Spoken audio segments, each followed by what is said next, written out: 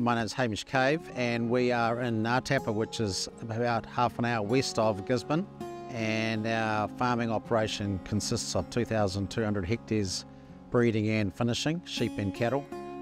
So I've been here with Amanda, my wife, for just over 30 odd years now. Hail and Gabrielle came through. They affected different parts of the farm.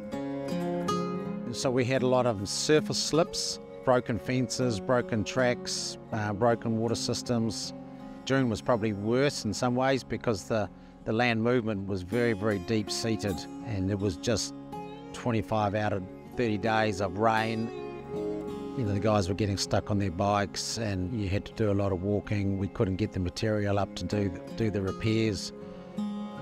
We started by looking after our team on the farm, making sure that they were all okay and their families were okay.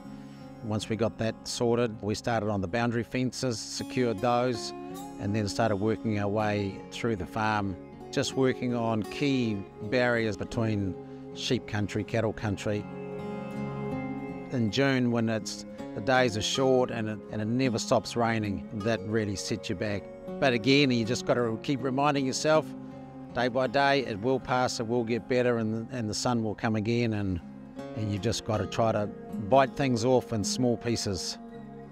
That's really up to you to make yourself get back up and surround yourself with a good team and stay connected with friends and family and share the challenges. I'm very fortunate. I've got a very supportive wife. She's got a farming background, and so we work through things together at the kitchen table or around the fire in the depths of the winter and talk it through and come up with the solution. And yeah, surround yourself with a good team, some good mates, stay in touch with your bank, your accountant and those sorts of people, and share what you're going through with your good neighbours. Just stay connected with other family. The rest of the family around the country have seen what's happened and they want to know how we're getting on, what are we doing, and so it's always nice to share photos, tell the story. So I was here in the '85 flood as a teenager, and then I was back here after university during Cyclone Bowler, and I guess you've seen it all before and you know what to do, and you realise that very quickly that it will pass, and you've just got to go day by day and realise that it's a marathon, not a sprint. Take a breath, just concentrate on small things that you can do. Don't try to do it all at once.